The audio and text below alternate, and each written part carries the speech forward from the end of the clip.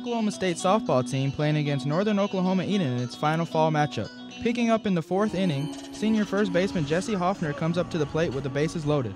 The Cowgirls have an 8-0 lead at this point, but are looking to increase their lead. Hitting a pitch down the middle, Hoffner bounces a shot down the third baseline and gets it into the outfield. She brings home Maddie Holcomb, Chelsea Alexander, and Vanessa Shippey, pushing the lead to 11-0. Clearing the bases, Hoffner gets a double. Fans watching on as 3 batters later, freshman Sydney Pennington steps up to the bat and blasts a 3-run home run shot over the right field wall, capping off the 7-run inning. Home run, Sydney Pennington, her second on the year. She meets her teammates celebrating a successful offensive game performance, having 2 hits and 4 RBI.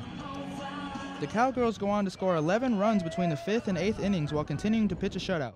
OSU star senior Vanessa Shippey comes in to pitch for the first time in her career. She gets the final out with this double play, wrapping up the fall season for the Cowgirls. With a shutout victory against Northern Oklahoma-Enid, the Oklahoma State softball team finished its fall slate 6-2. Both the Cowgirls' losses came on the road against Arkansas. However, the Cowgirls went 6-0 inside Cowgirl Stadium.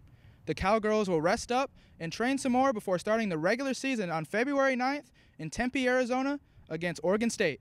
For Orange Nation Sports, I'm Nathan Hiatt.